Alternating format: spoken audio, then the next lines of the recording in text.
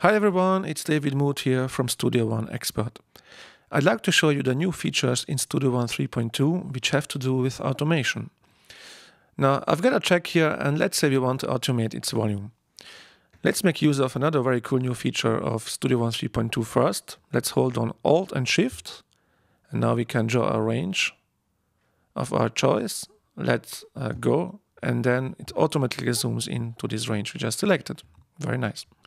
Okay, let's hit A to switch to automation mode and select volume here.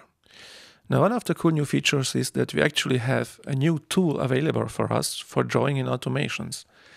Now, you cannot select it from the toolbar here, but instead, if we draw in a range, which is also now very easily possible with the new Smart tool, of course, we don't need to hold on any modifiers or change tool.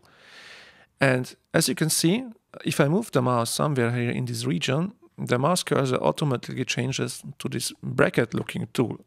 So let's just call it bracket tool for now. And if I press down the left mouse key, then I can move the whole area up or down without having to change tools or press any modifiers. It's simple as that.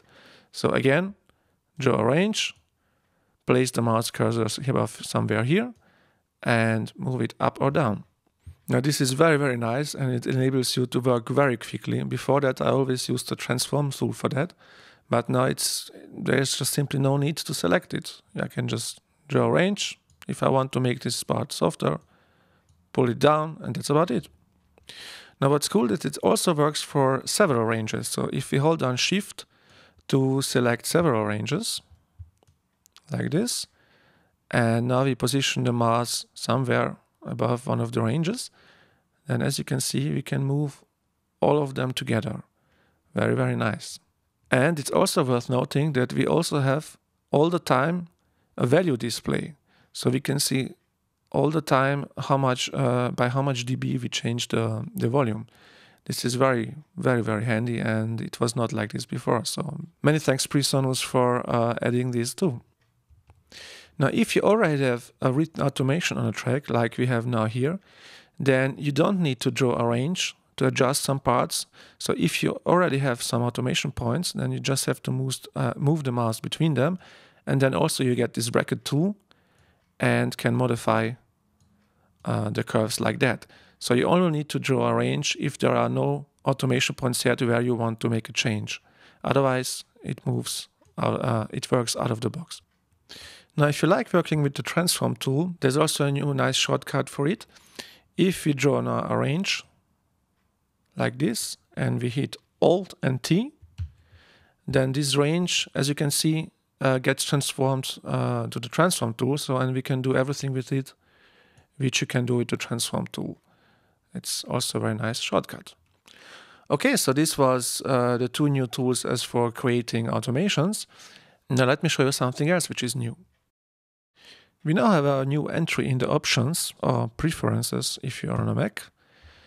Under Advanced Automation, and you can see it here, automatically create automation tracks for channels.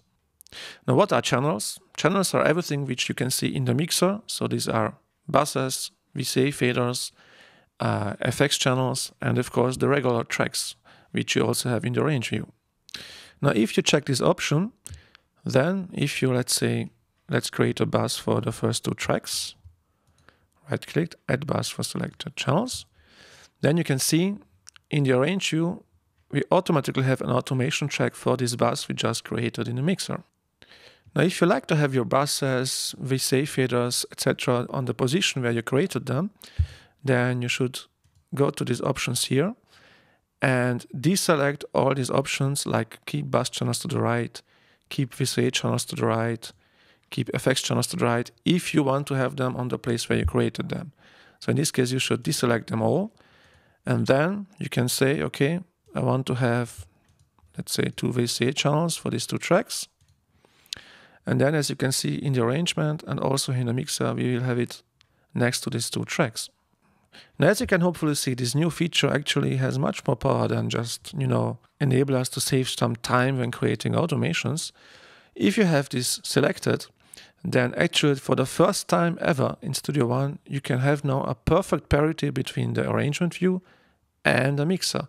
So I can grab this bus and move it around, and it will always stay the same in the arrange view and in the mixer as well. Same with this VCA channel. And if we had an effects channel in the mixer, same with it as well. We can now move it around. Everything stays in sync in the arrangement and in the mixer. Now this is something that many people have requested for a long time, that we have a one-to-one representation of the arrangement view in the mixer and vice versa. I am not one of these people. I think it's perfectly fine to have channels in the mixer which are not represented in arrange view and vice versa. But for the people, if you're one of them who like to work like this, that the number of the channels is exactly the same in the mixer as the number of the tracks in the arrange view, then again, this is the key for it. In the options, under Advanced, Automation, automatically create automation tracks for channels.